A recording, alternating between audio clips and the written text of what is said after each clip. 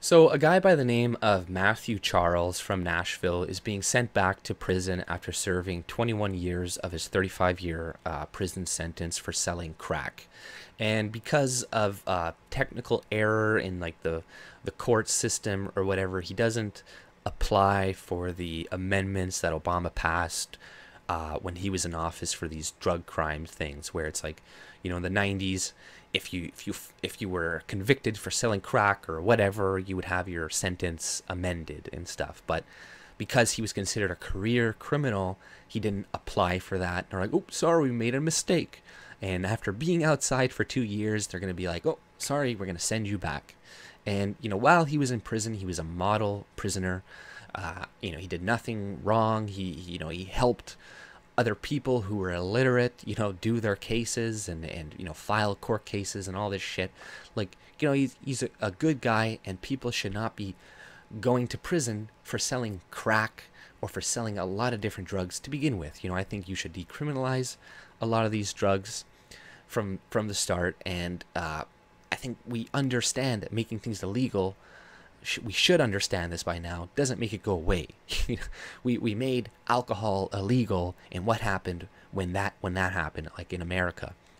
Didn't that create a bunch of fucking crime? So why is it people, they have some cognitive dissonance? A lot of conservatives, a lot of times when it comes to certain drugs and stuff, and they're like, well, no, we gotta make these ones illegal because of this, because of that, because of this. And it's like, no, you're not thinking this fucking through. It's just like with guns, when you tell liberals, like, hey, if you ban guns, that's not gonna make them go away. You're just gonna have the guns, just the good guys are gonna have the guns. But to make people reduce doing drugs, it's not to make you can't just make everything illegal. What will reduce people from doing heroin and crack and all this other shit is having stable families. It's the parent educating their kid, right? Like, cigarette use and people smoking cigarettes went down because of the new knowledge that was coming out and the risk of cancer, and people are finding, oh, okay, it's actually really bad for you, right? So you didn't need to make anything illegal. Now all these other countries are, oh, you can't smoke like here, you can't smoke here, and there's no evidence that actually reduces smoking. What reduced it was the new information. And also, just having, you find that people smoke when they come from single parent households as well. There's so many things tied into that.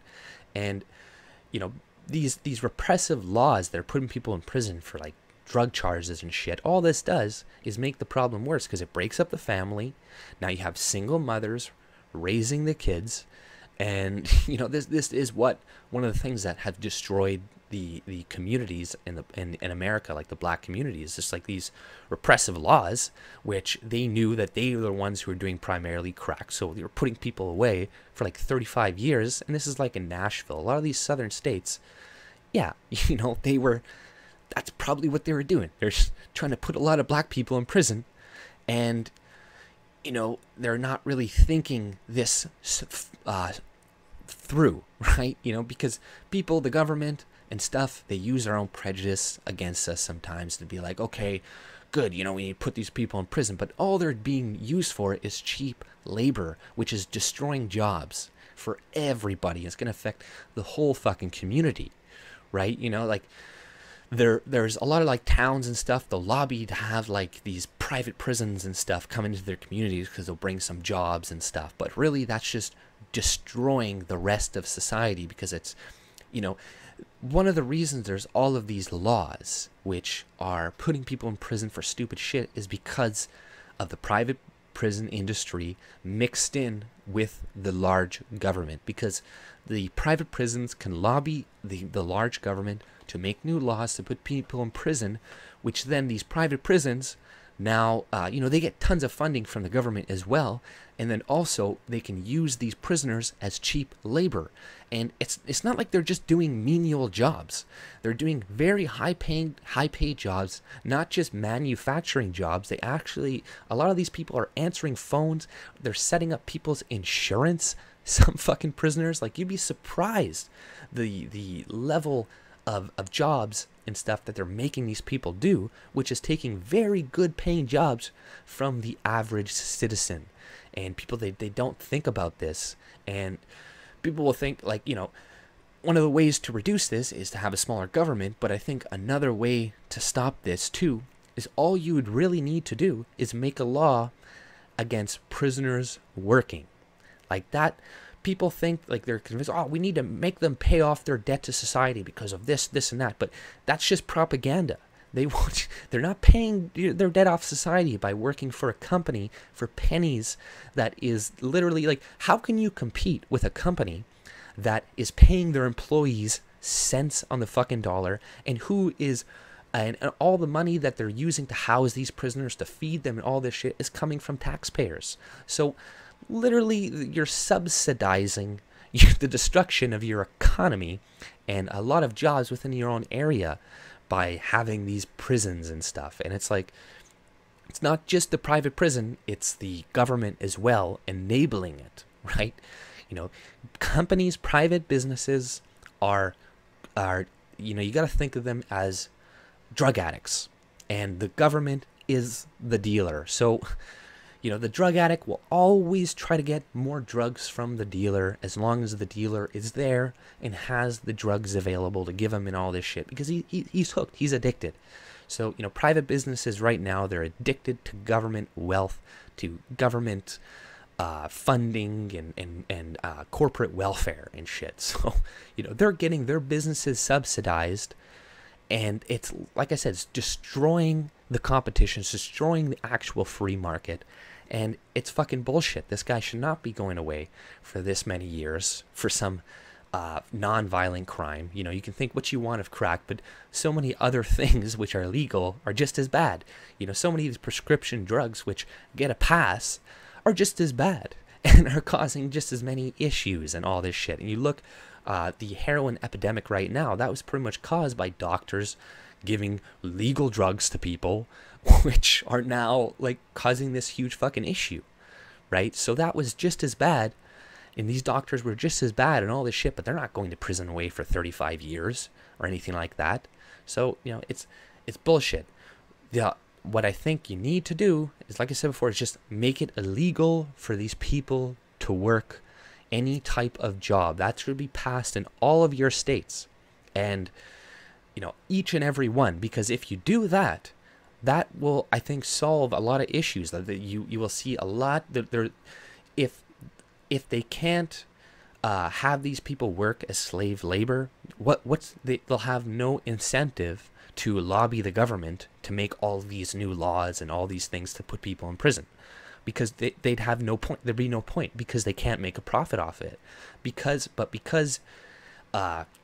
they can work, and we're using them like this, that's going to keep incentivizing these companies, these private prisons, these unions, these police unions, and all whatever, to make more and more and more and more laws to put people away, because they want cheap fucking labor. So just cut off their cheap labor, and I think that will solve the problem. But you read articles about this issue and stuff, nobody's mentioning that. They're going to try to make this just a racial issue, which it kind of is, but it's not. It's much deeper than that. It's much deeper than that. And in the media, they should be talking about what these laws and the fact that these people are being used as like slaves, pretty much getting paid like cents or $1 in a fucking hour. What the effects that is having to society, to the jobs, because like I said, you're just creating a bunch of single mothers too, which is just going to make those kids more likely to commit crimes that are bullshit, or actually very violent, and then they're going to be sent to prison to be more cheap laborers. It's a cycle. It's going to keep going on until you stop this, until you make it so they can't work or something. Like, I don't know. That's what I think. Or, reduce the size of the state, or, the capability of the government to make certain things like this illegal. If it doesn't violate the non-aggression principle, which a transaction like selling a drug doing a drug is. It's not a violation of non-aggression principle. Like, it's a voluntary transaction. You know, that's another thing. People, they're like, oh, you know, we gotta make it so we stop these people going in to sell the community and this and that. It's like, yeah, okay, that is bad, but a way to prevent your kid from getting hooked on heroin is being an involved parent, is being there for your kid. It's having being married, being a good role model, not being in a single mother household. Because, you know, there's all this propaganda going out, you know, it's, oh, you can do it all, you can be a single mom, you can have kids, a career, and this and that. And that's a fucking lie. If you do that, you're going to have to give up something. And typically what people give up is their kids. They're going to focus on their career, they're going to do this, and they're going to neglect their kids. And then their kids are going to grow up all fucked up and going to prison, being cheap laborers, or becoming whores, and, you know, having kids with like 5 different fucking dudes living off of the system. And then all their kids will be resentful and they'll be criminal. You know, it's just going to fuck everything up. So, you know, this is bullshit. This guy should not go to prison. He should not go back for the remainder of his sentence. And this should be a wake-up call to people. And they got to look at this issue more deeply, right? And not just, I know a lot of people are going to look at this and be like, oh, it's just because he's black, this and that. Where maybe that's a part of it. But it's just to do with cheap labor. You know, that is, this is all it is. It's, you know, there's... You think like America doesn't have slavery, but you pretty much do. Honestly, you really do, with the amount of people. Like, this is why America has so many more people in prison compared to the rest of the world. It's because, and you know, you haven't really abolished slavery. You just made it so it's just people in your prisons now. And, you know, people are, see, it's black people are still in prison, but, you know, half of them are still white. Half the people in prison are still white. People throw that at you as well. Be like, well, half of them are still white. So it's not a racial issue. It's a class issue. They're putting people away who are poor in prison, and, you know, that's disproportionately some black people. So that's probably why it's affecting them too, but or per capita more. But they're going for these people because they cannot speak out as much, and they don't have the money to skirt the laws like rich people do. Like, you know, in Baltimore, like, why people were rioting and shit, it's not just because they're crazy, you know, or whatever. Like, people were being put in prison for having their grass too high.